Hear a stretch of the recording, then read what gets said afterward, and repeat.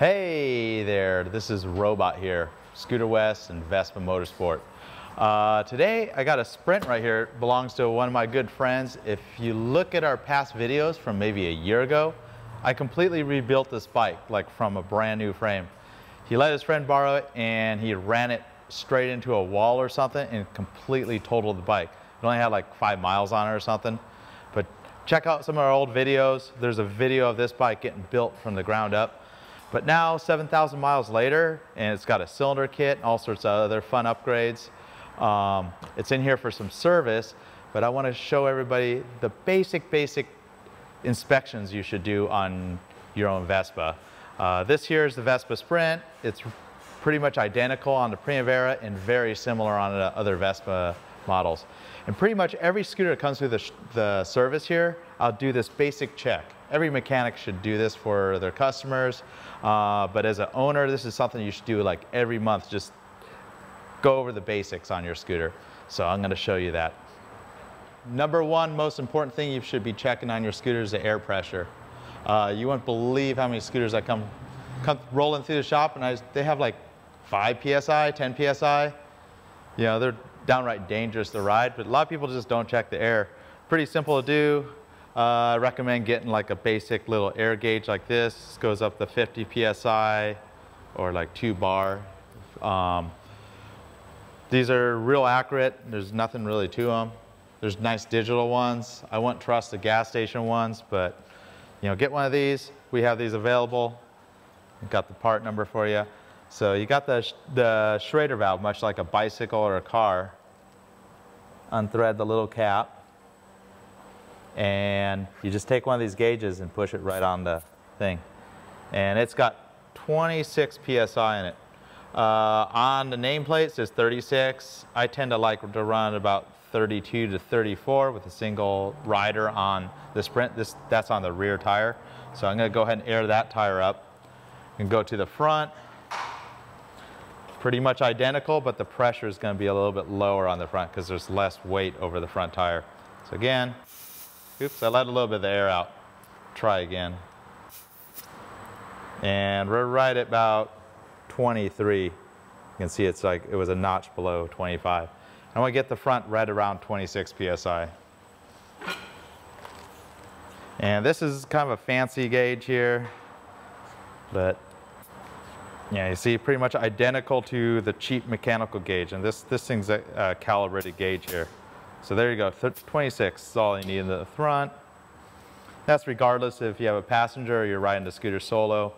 Pretty much across the board of all the modern Vespas, I run about 26 for the front tire on all the modern Vespas. And the rear, that's a little bit low.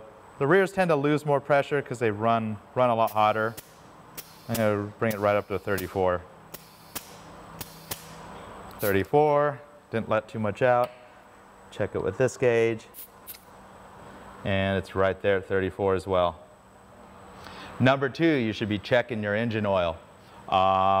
This bike's got a cylinder kit. I would be checking the oil probably every other gas stop. Just if you're riding it harder, it's going to definitely consume oil.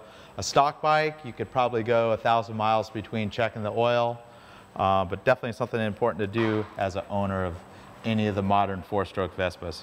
So on the right side of the engine, there's this dipstick right here. And you got to be careful. Right now the pipe's cool, but you have the header of the pipe right there, and it's not something you want to touch. So keep in mind, have the scooter on the center stand on a level surface, this lift. That's very important when you're checking the oil. Pretty much unscrewed the dipstick and can go ahead and wipe that off. Now all the Vespa products, stick that back in. You can get a more accurate reading with a cool motor on the Vespas. You can check it as well with the hot motor. I think they usually run a little bit high when they're hot. As you can see, the oil, I don't know if the camera gets it, but there's oil all the way up the dipstick and it stops right there at that little mark. And that's the high mark right there. Down here is your low mark. So pretty much the safe running level if it's right at the high mark or above the low mark. A lot of people don't get that. Sometimes they'll overfill them and they'll be up here. That's too much oil and you're going to have problems with the engine with too much oil. And of course, too little oil is very dangerous for the motor. Dipstick that would be coming out dry with no oil on it would look just like that. And all you see is the cross hatching of the dipstick. And say the oil's right at the tip, it would take about 200 cc's, 250 cc's, somewhere in that range of oil. One thing with the Primavera and Sprint, they're pretty difficult to fill. We have the special funnel that makes it easier to fill. Another option, if you're just topping off, you can use one of the syringes we sell, that's 60 milliliter syringes, so you can give it a couple squirts of oil very accurately if you need to top it off.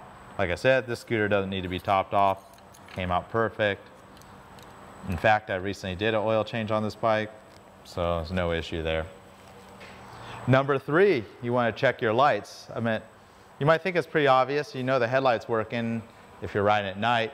A lot of times people don't notice their taillights out. Riding it down the highway at night, probably not the safest idea. I'm going to show you all the lights you want to check, on your Vespa Sprint. Keep in mind, this scooter's got the Euro kit, so it does not have the pod style turn signals. I'm going to go ahead and start the scooter.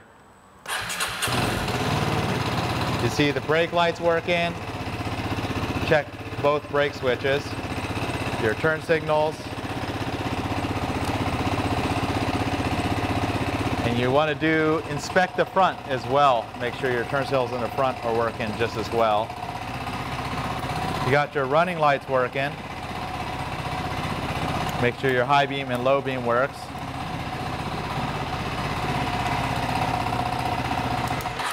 And check your horn. And the last light that a lot of people ignore is your license plate light. You can see that one's lighting up just fine there. One item that's overlooked by most owners of these Vespas is setting the clock. The owner's manual shows how to do it, but I'm going to quickly show you how to change the time on any of these modern Vespas. Pretty much the Sprint, Primavera, and a 2015 and later GTS. They all have a very similar dash design. You want to turn your ignition switch on. And you have the odometer in the total miles, so make sure that you cycle through the mode until it's on total. You're going to hold the mode button until the hours flashes.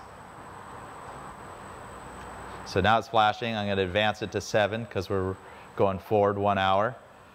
Hours, hold the button to advance to the minutes, and then momentarily click the mode button to advance the minutes here.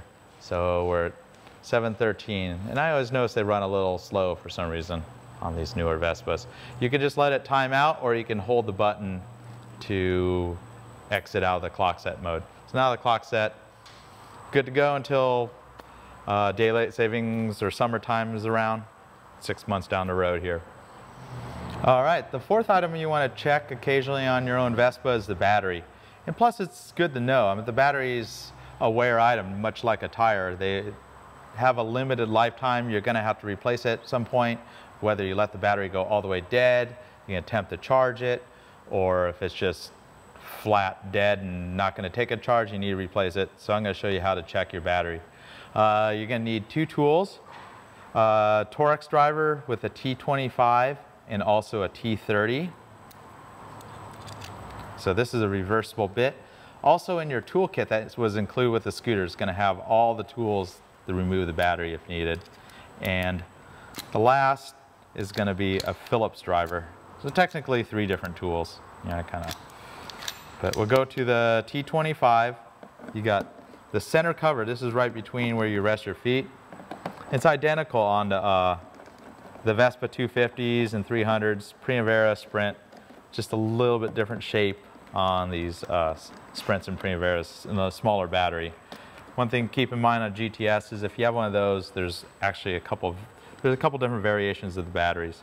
So now I'm into the battery here. You can move this diagnostic connector and go to a T30, and this is your battery strap. And it's got a front and a rear to it. You can see this rear's got more of a step to it. And I'm just removing this to show you. I'm not going to pull the battery out. I don't suspect it to be bad. I'll show you how I check the batteries here in the shop. But You got the 2 terminals, you want to loose it. You can see we've added a battery tender to the scooter. So underneath I have a battery tender wire routed out to the back. Same if you're doing maybe horn wiring, you want to add an extra accessory off this. So it's pretty much you got the 2 terminals sandwiched. And the positive right there is always going to be on the red. And same with the battery tender, you see it's marked with a red. Your negative is going to be black. Nice thing about any of these modern bikes, if you put the battery in reverse, the wires won't physically reach to the wrong terminals. On some of the older Vespas, you can easily reverse them. You just got to make sure you get red to plus, black to minus.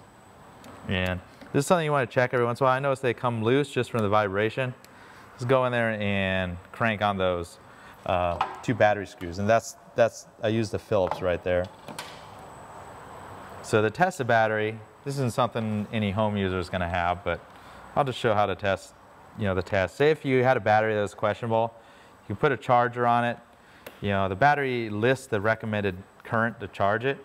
Pretty much a battery tender style charger would be your most ideal solution for charging this battery. I don't recommend using a car charger unless it has specific modes for testing smaller or charging smaller batteries. But pretty much I hooked up my tester, negative and positive. Kind of show you how this works. And it's in vehicle, top post, motorcycle, in service. This is a Midtronics tester. I don't remember what it costs, but it's not something a home user probably would ever want to need, but any workshop you'd find a similar tester. And these are quite accurate on giving you an idea of the battery life. Set the battery to YTX 7L-BS. That's the battery that came with this scooter here. And the correct battery, it's going to do its special test. Good battery, no issues there. And I wasn't suspecting issues. This bike, like I said, it's a year, a little over a year old, no issues. I'm not going to go through all the other tests that this thing does, but tested battery, it's good, has a good charge, no issues there. But again, the battery terminals, that's something as a Vespa owner, you should check that. I have a lot of scooters come in here with either corrosion on the terminals or loose terminals, and somebody's asking why it doesn't start. I go in there and I just go in there and it's like, oh, well, you got a loose battery terminal. And one thing, like I said, with the vibration, it just tends to loosen up those terminals over time.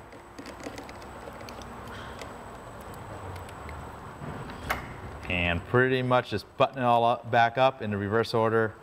Keep in mind these clips pop out. We have these available. I think the part number is CM017410 for the clips. Same with the screws, we have those available. I see these missing quite frequently when somebody takes things off and they fall down into the scooter. Your diagnostic connector, kind of a little silly, but just tucks right in there. This goes on in the screws, and there you go. Pretty much showed you the 4 primary things you should be checking on your Vespa. Like I said, if it's my own Vespa, I would probably check the tires every couple weeks, the oil every month, the lights and the battery, every month as well. It's a good idea to make sure they're all in tip-top shape. And check out all our other videos that we have for the Sprint, Primavera, Vespa GTS, and so on. All the cool accessories we've got. Catch you next time. This is Robot here.